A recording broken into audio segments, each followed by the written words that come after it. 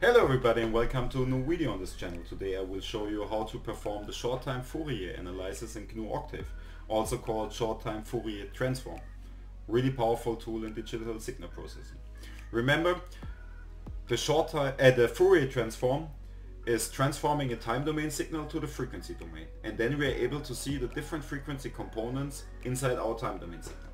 But we are not able to see what happened at a certain time step. So we are not able to see which frequency component occurred at a certain time step. The short-time Fourier analysis is able to give us this information. In general, the short-time Fourier analysis is splitting our signal into smaller pieces, calculating the Fourier transform for each of these smaller pieces, and then stacking them together, and the output will be an image giving us the information what happened in the frequency domain over time.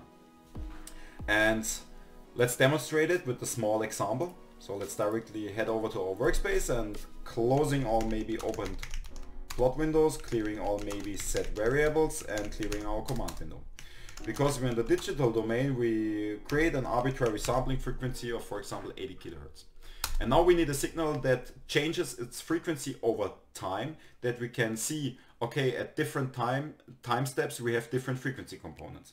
And therefore we use the chirp. The chirp, as mentioned in the previous videos, is a signal that linearly increases, for example, its frequency from a start frequency to a stop frequency, let's say from 0 Hz to 30 kilohertz. And the time that the chirp needs to increase its frequency will be, for example, 1 second. So to create a chirp, we have to create a time domain vector starting at 0 with an increment of 1 divided by the sampling frequency.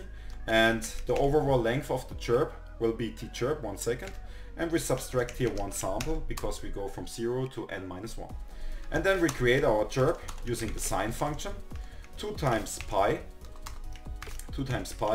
times our start frequency times t, which is a CW signal, and now we add the frequency modulation covering a bandwidth of f stop minus f start, so our 30 kilohertz, and the increase in frequency will have a slope of f stop minus f start divided by 2 times the chirp duration t chirp times our time domain vector to the power of 2. Let's fire it up to see if we have made any errors. Yes, we have made an error. F stop was not set because I named it f start. So now we've created a chirp. So now let's have a look at the frequency spectrum of the chirp using the FFT, the Fourier transform. The length of the FFT will be the length of the signal itself, of the chirp, because we want to cover the whole chirp. And for the plot of the spectrum, we create a frequency vector which goes from minus half the sampling frequency up to half of the sampling frequency, because this is what the FFT is calculating us. So times fs divided by nFFT. So now this vector f goes from minus 40 kilohertz up to 40 kilohertz, minus half the sampling rate up to half of the sampling rate. And now let's create our frequency domain signal, x, capital letter, using the FFT command, and we have to pass our time domain signal, x, small x, and the length of the FFT. So, and now we can plot our frequency domain spectrum by typing plot, and we plot against frequency against our vector x, but the output of the FFT command will be, the samples of the FFT will be arranged in a way that we have the positive and then the negative frequencies. And for our plot, we want to rearrange the vectors that the negative frequencies are on the left side of the plot. Therefore, we use the FFT shift command. This is the FFT shift command is just rearranging our vector, and we are plotting our signals in decibels. So 20 times the logarithm base 10 absolute value of the signal, because the output of the FFT is a complex signal, are complex values. Then we name the axis. X label will be frequency in hertz, and the y-axis will be labeled with amplitude in decibels. Amplitude in dB. Amplitude in dB. We turn on the grid because the plot looks nicer, and we give a title to the figure, frequency spectrum. So now let's fire it up to see what happened. So I will show you the result. Okay, so here we have our frequency domain representation of our generated chirp.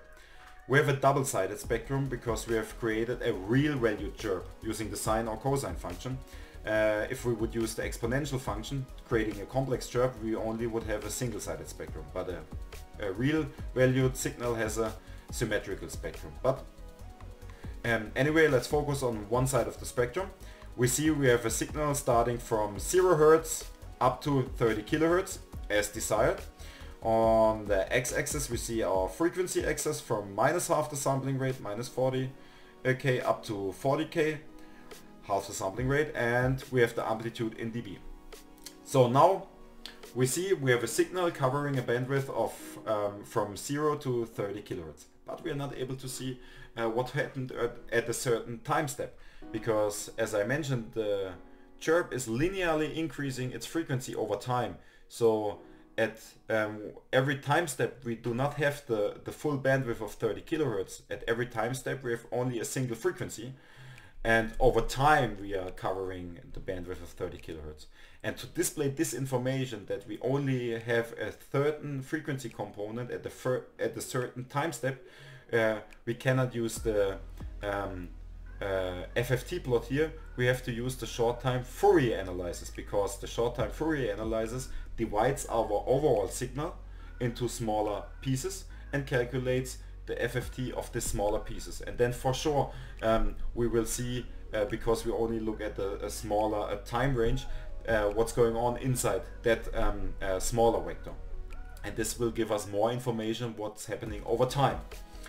And so let's go back to our workspace, and we will load the signal processing package from Octave by typing package load signal, because inside the signal processing package there is a function called spectrogram, which is calculating the short time Fourier analysis or short time Fourier transform.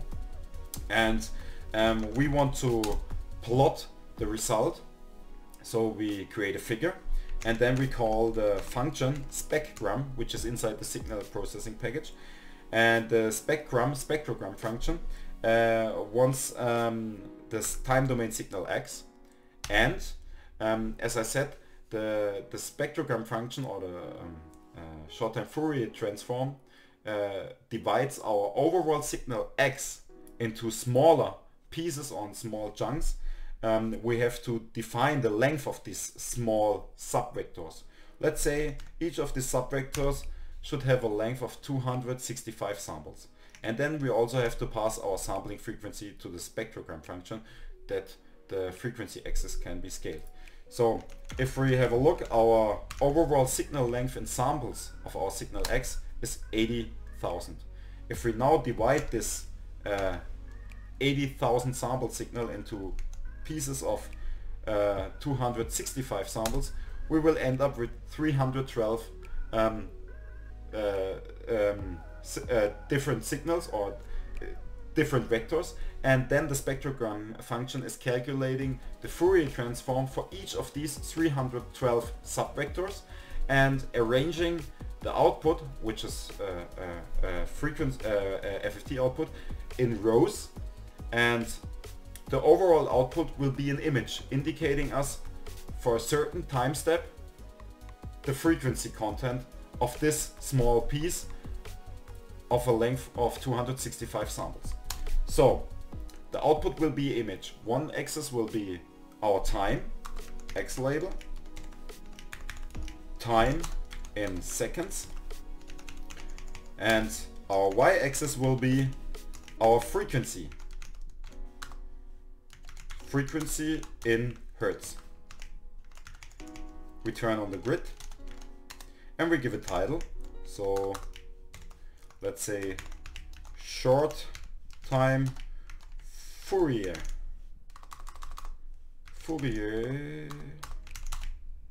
analysis. So, okay, so the output will be an image. X-axis will be the time, Y-axis will be the frequency. And because it's the image, there are different colors in it, and the colors are indicating us the amplitude.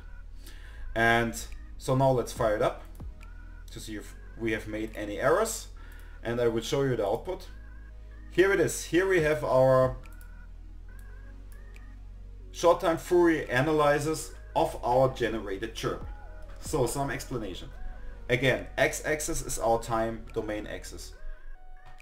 Remember, we've created a chirp that linearly increases its frequency over time from time step 0 up to 1 second.